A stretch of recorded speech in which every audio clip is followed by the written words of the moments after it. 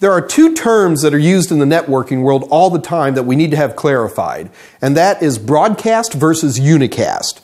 Now, based on previous episodes, we know that if this computer sends out a frame on the network, it goes out to the hub, and the hub then propagates it out, repeats it, to all of the different computers on the network. And that's great, but when it gets to each computer, it's up to that computer to compare the MAC address of its own NIC to itself to see whether it's for him or not. If it's for him, it gets passed up into the software. If it's not, it's just wiped out. So let's get into this in a little bit more detail. So what I want to do is I'm going to label my network card right here with its MAC address. So let me put that up nice and pretty, just like that. Don't make any jokes about my handwriting, please. So what we'll do is here's going to be an incoming frame. Now, what I want to do to make this a little bit easier to see is I'm going to replace these small blocks with a little bit bigger ones. And what I'm going to do in this case, for this particular example of incoming frame, I'm actually going to label these guys. So this is the MAC address where it's going to, which is this network card, and the MAC address of the computer where it came from.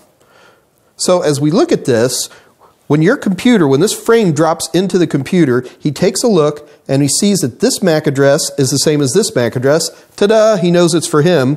So he'll go ahead, make all this go away, and then pass this up. Now, a few other things happen that are kind of cool. For example, it will keep this information.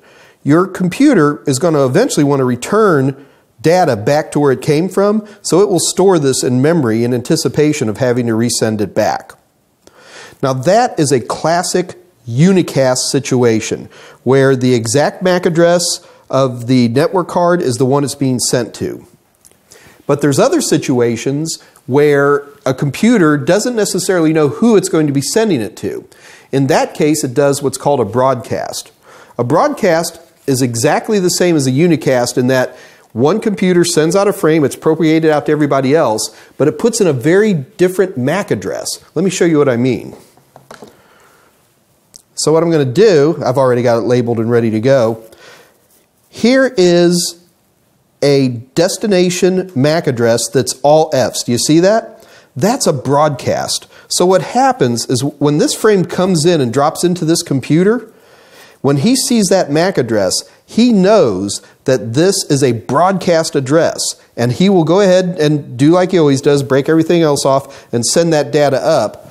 But the important thing is that every computer that receives this is going to be taking that information and sending it up.